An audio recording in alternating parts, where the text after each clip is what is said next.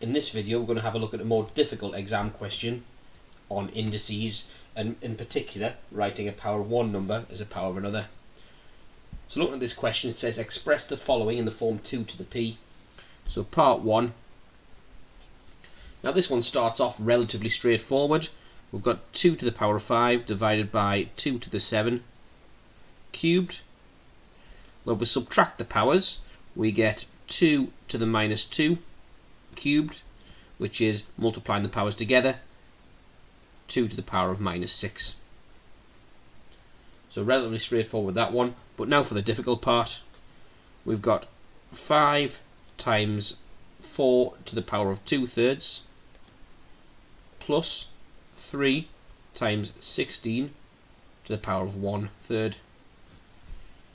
And we need to write those as powers of 2. Well, first of all, this one's relatively straightforward to write as a power of 2. We've got 5 times 2 squared. 4 is 2 squared to the power of 2/3 plus 3 times, and 16 is 2 to the power of 4 to the power of 1/3. So these two lines say exactly the same thing. We've got 5 times 4 to the 2/3, 5 times 4 to the 2/3 plus 3 times 16 to the 3rd, 3 times 16 to the power of 1/3. Okay, simplifying that further, we've got 5 times 2 to the, well, 2 times 2/3 is 4/3 plus 3 times, okay, 4 times 1/3 is also 4/3, 2 to the power of 4/3. And notice we've got 5 of these 2 to the 4/3 here, and we're adding 3 of the 2 to the 4/3. That becomes 8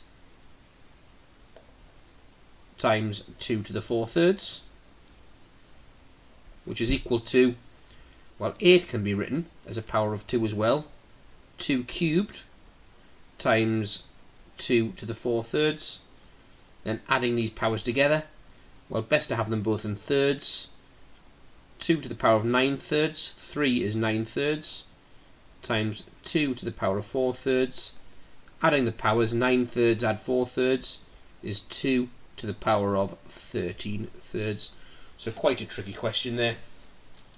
For more resources like this, including categorised exam questions, go to alevelmathsrevision.com.